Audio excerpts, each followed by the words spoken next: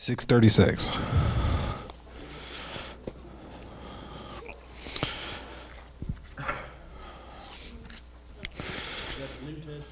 Yeah. Keep them guessing. It's the New Testament. It's 50-50 shot, man. I preached on this a while back, but the Lord brought it back to me.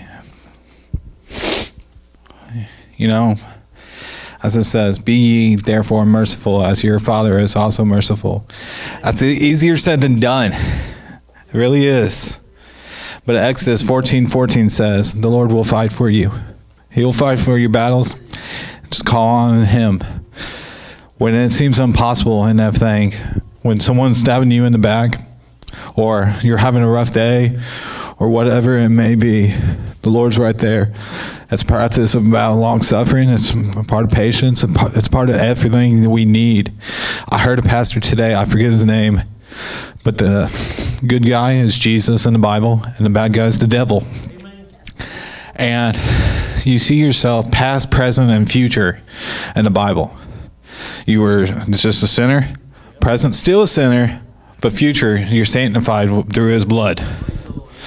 So when we learn more about the Word of God, inside out, outside in, and we understand who God is and how he works, that's when he works the best. Because the more we feed onto the daily bread, it just grows us inside out, outside in, and transforms us. Any other book cannot do that, whether it be Yellow Pages or Harry Potter or whatever it be. The only Word of God can change us. For it's sharper than a two-edged sword. That's why I call it a sword. But the red letters and the black and white letters are the main important parts of this book. Any other book, I can tell you a little bit, but this tells you how to get to heaven.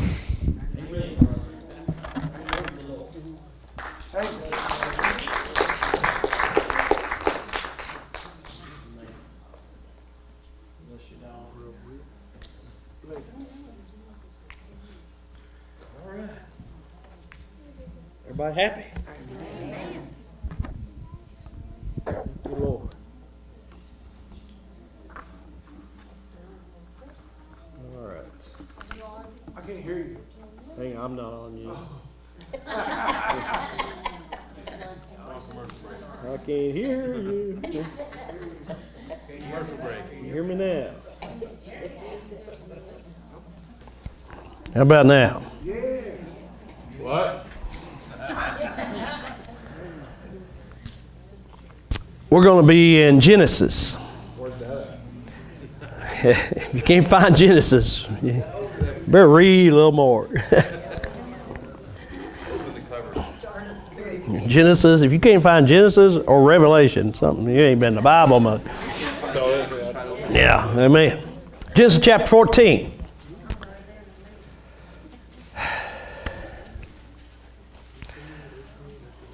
A Christian life is the best life you can live. Amen. It is awesome. Amen. I know this because I've lived both lives. I lived as a sinner for 27 years. And I lived by myself even, you know, bachelor, whatever. And married, but a Christian life is the best one. Now, I'm not saying a Christian life is going to have no trouble, because it does. You'll have the normal things go on, but you also have spiritual warfare go on. Now, lost, they probably have it too, but they just don't understand it. But we understand the spiritual warfare going on, because God has showed us through His Word, and we have the Spirit of God that lives within us. So He helps us in this. All the things that we do, we got a big, big help. Amen. I mean, know that. We got big help. But, a lot of people bring a lot of trouble in their life that is totally unnecessary. And they will blame it on the devil. And they're the one that opens the door to the devil. Then they wonder, why is my life in such a mess? Well, why did you open the door and let the devil in? That's why. You remember even Job accused God. Not Job, but Satan accused God of protecting Job. He couldn't get to him. Why? Had a hedge about him. Couldn't get to him. How many knows that God has got a hedge about you also? If he had a hedge about Job, he got to be even bigger one about you, because the Spirit of God lives in you. He's got a hedge about you. And the devil can't do anything to you unless God allows it.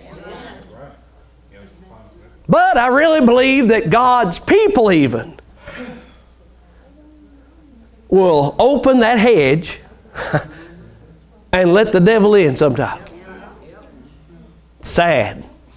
And we will look at a person, as time here.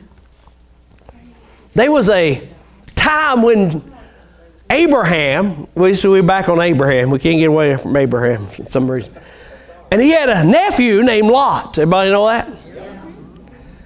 And if you look, Abraham was very well off, and Lot was pretty well off himself. And they grew so big that the herdsmen, the cattle herdsmen, would fight among themselves. So they was disagreeing among themselves, and Abraham said, you know, we don't need to do this. There's plenty of land. You go one way and I'll go the other. Right? Pretty much. And Lot's problem was he had to look at Sodom and Gomorrah. And that's where he went. I mean, he didn't have to go there, but he did. And all his substance he took down there. It was a bad choice. It was a real bad choice. And ended up, 5 kings, I believe, attacked Sodom. And they took Lot, the nephew of Abraham, with them. So 4 kings got beat, right? Sodom had a king, so they had a king ruling over them. And we'll look at him in just a minute. But 4 kings and 5 kings fought against each other. I believe this is right. My memory served me right. And the king of Sodom and them got beat. Okay? Everybody listen? King of Sodom got beat. And Lot was taken with them. And so all these kings was defeated. And church, what did Abraham do? Abraham, the herdsman, tent dweller, right? Armed his men and went after these kings. Yeah, and what did God do for Abraham? He blessed him. He defeated them. These are not trained warriors. These are herdsmen. But God still blessed them to defeat all these kings. Then Abraham comes back, verse 14, chapter 14, verse 2. And we come to this scripture. That these made war, excuse me, that these made war with, is that Berea? Bera, king of Sodom. See, that's who the king of Sodom was. And with Berseiah, king of Gomorrah. You got Snyder. I don't know what his name is. And you got these kings, all right? All right, I'm going to skip on down to verse 12.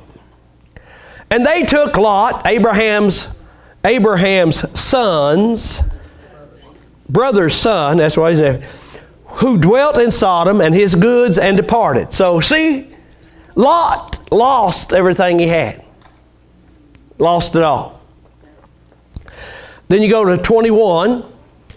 And the king of Sodom, as Abraham came back, said unto Abraham, give me the persons and take the goods to thyself. And Abraham said to the king of Sodom, I have lifted up my hand unto the Lord, the Most High God, the possessor of heaven and earth, that I will not take from thee a thread, even to a shoe latchet, and that I will not take anything that is thine, lest thou shouldest say, I have made Abram rich.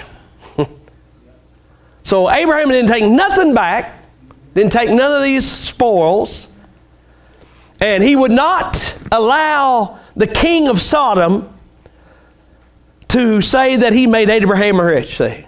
He wanted everybody to know who blessed him and who gave him all that he had and who protected him. It wasn't the king of Sodom that defeated the other kings. It was Abraham through the power of God.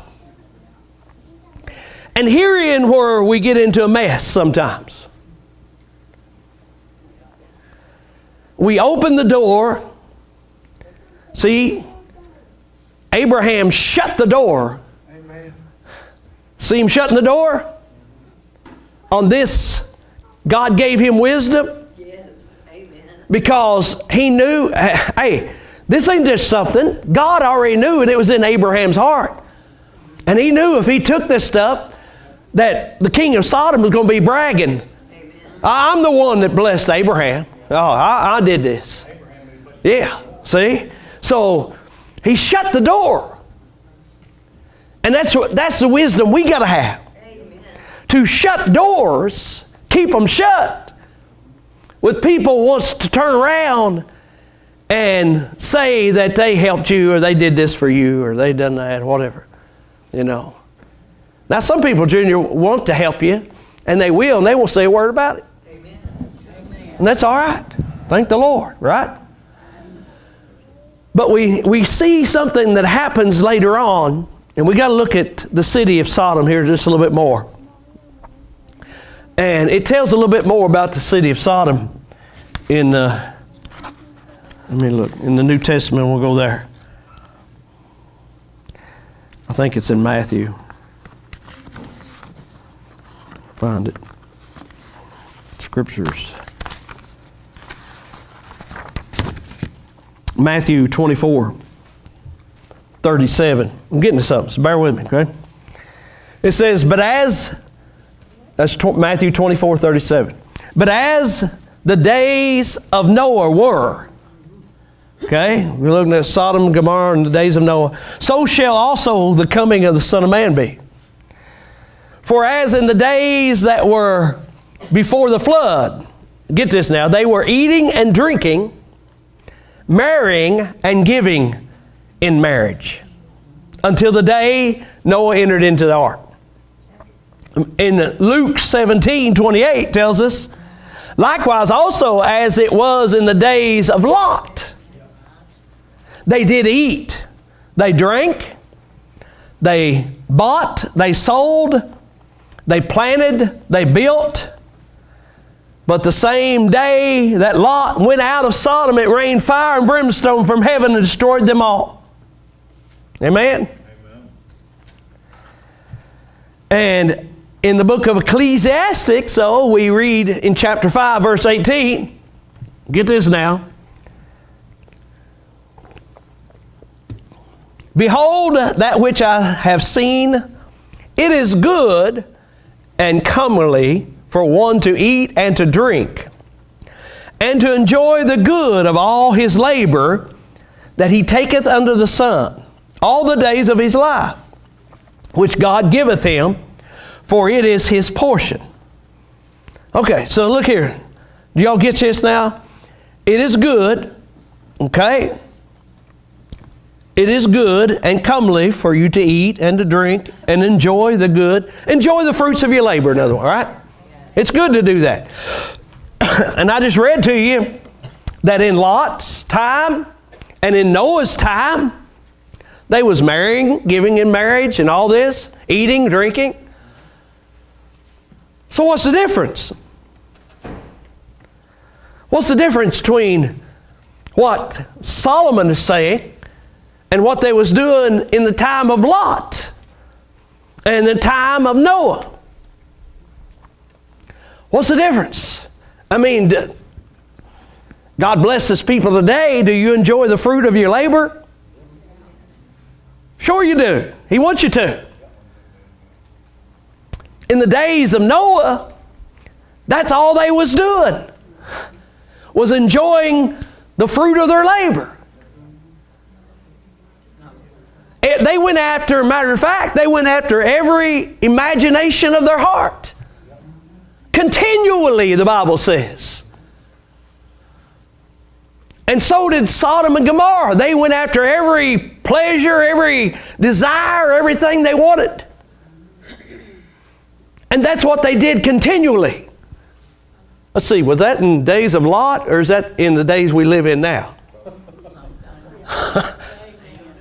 Come on, yeah, really? Isn't that what people do today? They're continually, as the same way in Sodom and Gomorrah in the days of Noah, continuing going after the pleasures of life. I mean, they take that in Ecclesiastes literally. Enjoy the fruits of your labor. That's all they do. Want to enjoy the fruits of their labor. What's wrong with that picture? Because that's not the first thing you're supposed to be doing. The first thing we're supposed to be doing, and we said it the other day, seek ye first the kingdom of heaven and His righteousness. And then these other things will be added. You can enjoy it. But the Bible tells us, amen, that there is a season to everything. A time and a season for everything. Praise God. There'll be a time to enjoy the fruits of your labor. But the first thing that people have to do, and it's more enjoyable than the other stuff, is to acknowledge God and worship Him and do what He tells us to do and live the way He wants us to live.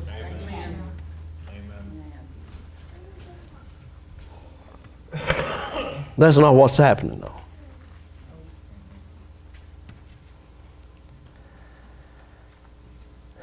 I know a lot of you haven't probably read this book, but it's called Pilgrim's Progress. Now, if you haven't read it, and if you're a reader, you like to read, I encourage you to read it. I believe, last time I checked, it was the second bestseller in the entire history. Everybody know what the first bestseller is? The Bible is. But Pilgrim's Progress was written back in the 1800s. And there is a updated, bridged version where you can understand it, because you ain't going to understand it back then. But it's a journey, and it's an allegory of a man by the name of Christian who leaves the city of destruction. He gets saved and all this, and he's going to the celestial city. He's on his way. And on his way there, he finds a companion named Faithful, and they're both going on the celestial city. They go through all kinds of trials and tribulations and all this, and it just brings it down to real life stuff, actually. But the one story I want you to point out to you tonight is the evangelist, a friend of theirs that helped them on this journey. That was his name.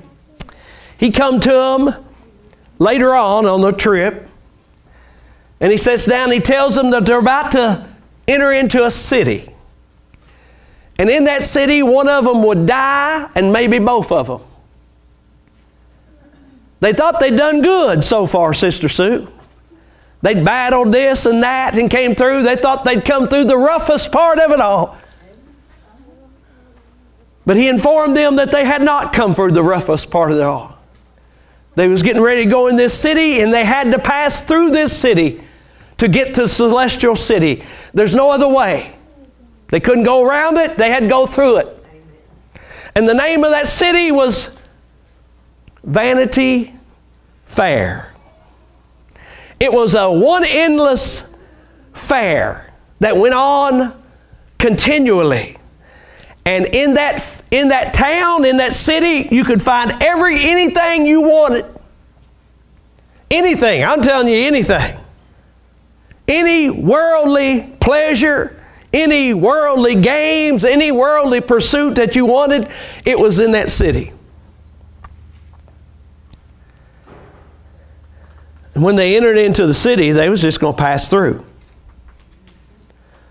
They wouldn't let them. People started coming up to them.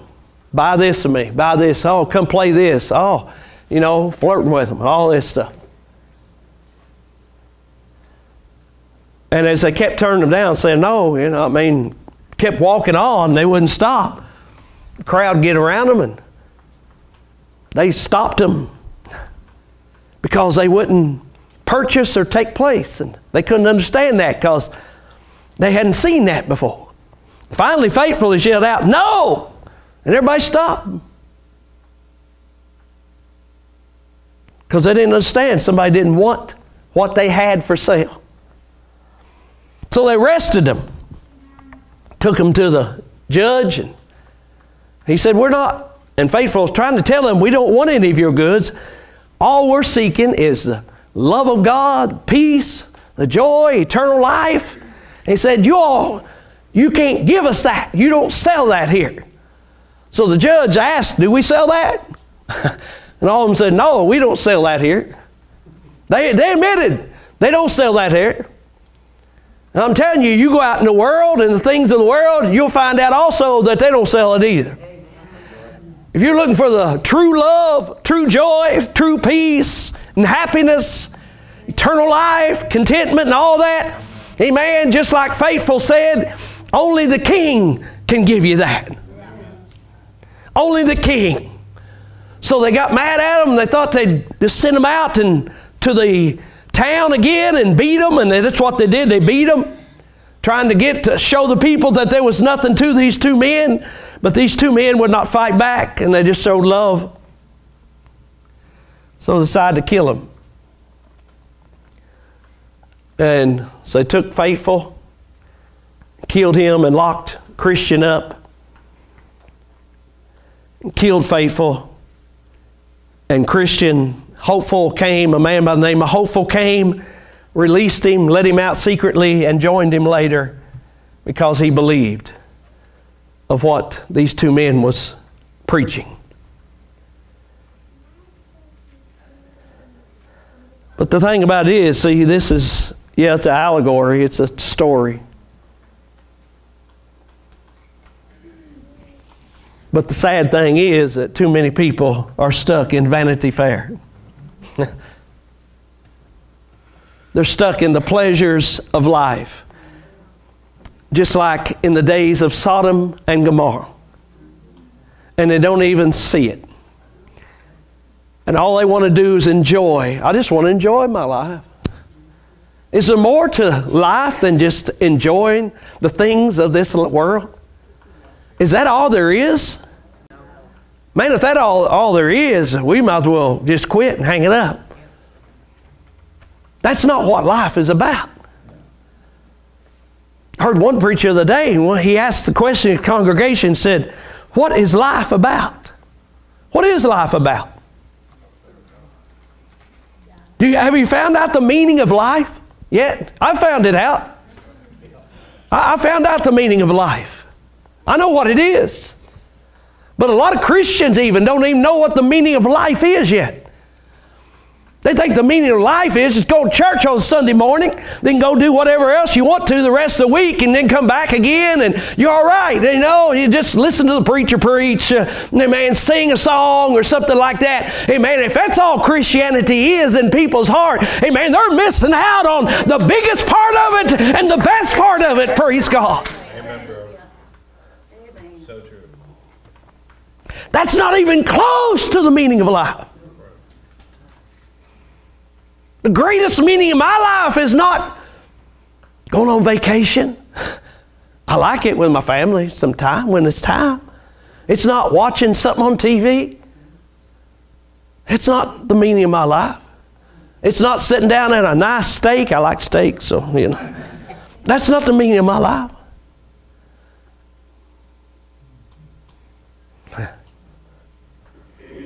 It used to be when I was lost. I lived for the party. My check, it would go for a party. That's what my life was about. That was the meaning of my life. Try to be the life of the party. When I did something, I tried to do it well. So, you know, I went at it wholeheartedly. Concerts, rock concerts, all kinds. You know, that's, you know, I just did it. But that ain't the meaning of life. I mean, a lot of these things are good, family, friends, and all this. But if that is your whole life, what happens when those friends and family disappoint you? What happens when they die and pass away? You just stop existing? What happens when, even if your meaning of life is church, I mean, it has to be even more than that. So what is going to compel us to live every day, to work every day, to enjoy every day, to rejoice every day? Amen. What is really the core meaning? Who we are and why we're here. There's only one. His name's Jesus Christ. It's Jesus Christ. That's the meaning of my life. Man, there's a whole bunch encompassed in Him. Meaning of my life expands greater knowledge and wisdom than the world can even contain. So my life will never be bored, Sister Sue. It's never boring. I can't understand Christians saying they're bored. Man, don't they know the scope of who Jesus is? How can you ever be bored when your meaning of your life is God Almighty? Amen. The Son of God, praise God, that has all power in heaven and earth. And I don't even know how far He's going to take me, so I can't say, man, that's as far as I've gone, Brother Dave. This is as far as I'm going to ever go in my life. No. It's endless. I don't know what the future holds for me here on this world. I don't know what it holds partially in heaven. Amen. And that's vast beyond I can't even begin to comprehend what's waiting for us on the other side. Amen. Amen. Praise God. Yeah, my meaning of my life is Jesus. Praise God. I hope it's, I don't know if you can comprehend it or not. But when I go to bed at night, He's the meaning of my life. When I wake up in the morning, He's the meaning of my life. He's the main portion of my life. That's why I get up in the morning. That's why I breathe. That's why I exist. For Him. For Him. And then He'll use you, me, everybody else, however He wants to. And He has the wisdom, knowledge to be able to do that because He's God. See? I don't have to begrudge what He's doing in your life. I don't have to be jealous of what He's been doing in anybody's life. I don't have to be jealous of anybody's money, material things. Amen? Because those things are just Vanity Fair. They're vain. They have no meaning, no substance.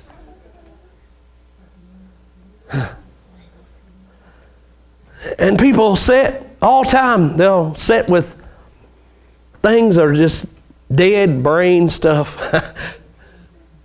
And their whole life will be that. I remember a time when I was lost. I was living in sin. Wasn't nowhere where I needed to be. My girlfriend was taking all my money, so I didn't have none of that. So the only thing I had left to do, I got into this video game. So I'd work all day, man, and I lived. I had to conquer that game. Anybody been there? The game was Zelda. Anybody? I can't even remember what it was. Some big monster at the end, though, you had to defeat. I had to conquer that game. It took me a long time. But I finally got it. And you know what? No, it wasn't no satisfying. So there it was. Now what I do, Dave? I done achieved my goal. Me and my life. So I tried to go with another name. They didn't, none of them. I didn't like them. So, amen. So that ended. But you know, that's people's real life right now, though. And it's such an empty one. And a dead-end road. Dead-end road. Vanity, vanity. And so many brothers and sisters have landed in the vanity. They've taken hold of it. But the problem is, see, they think they've taken hold of it, but it's actually taken hold of them. Young man used to preach here. Loved him, still love him. He used to serve God, and it was his main purpose. But now his main purpose is drinking. Drinking. He's a drunk.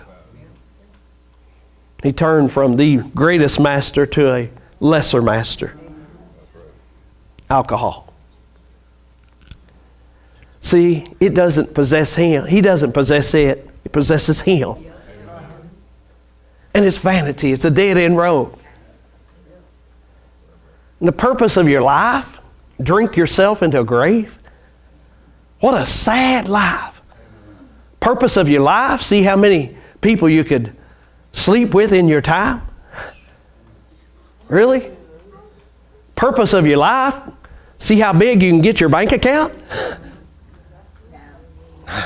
I mean, you know, what all these are. And the rich man in there, he had a bumper crop, remember?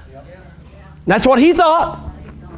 Oh, I'm going to tear my barns down, build bigger barns, and then I'm going to sit back, and he says this too. I'm going to eat, drink, and be merry. That's what he said.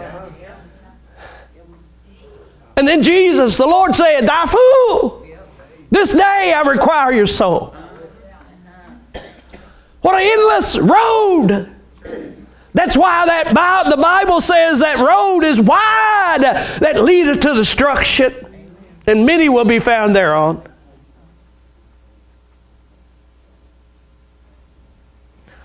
Now, are we exempt from this? No. It can happen to any of us. We can go down into the city of Vanity Fair, in a place where you're just supposed to be passing through. You end up staying and living there and dying there in an endless, silly pursuit. These two men that went through Vanity Fair were on one pursuit. They was on a pursuit to the celestial city. And Abraham, that's what they said. He said to them. No doubt they asked him, "Where you going, Abraham?" He said, "I'm seeking for a city with foundations." Right? That is built by God.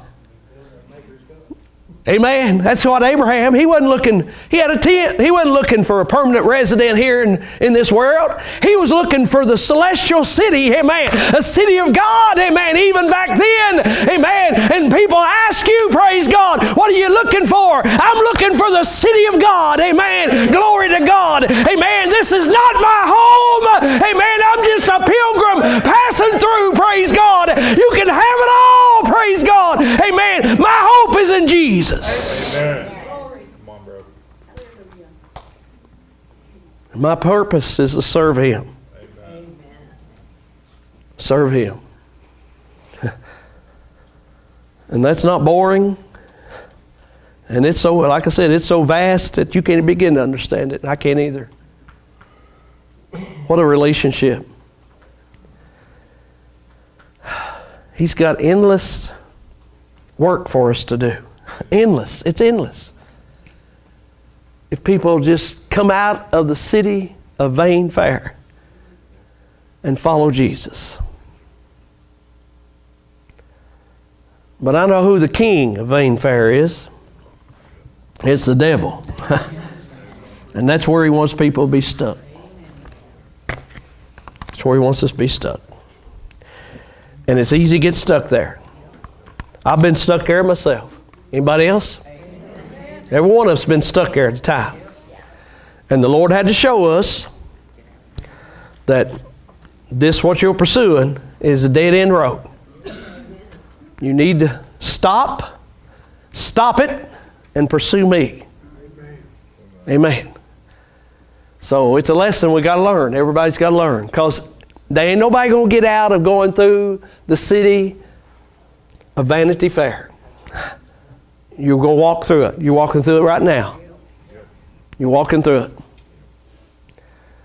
But you're going to want to stop in it. And don't partake of it. Don't partake of it.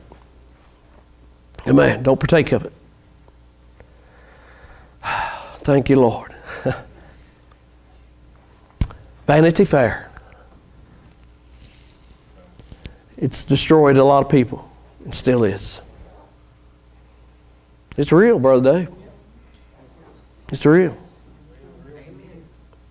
So you got to. Only way you're going to understand this is real if you really understand the true meaning of life. And that understanding of your life is Jesus Christ. The whole purpose. So I love you all. Thank God for you. Would you stand with us, those who can?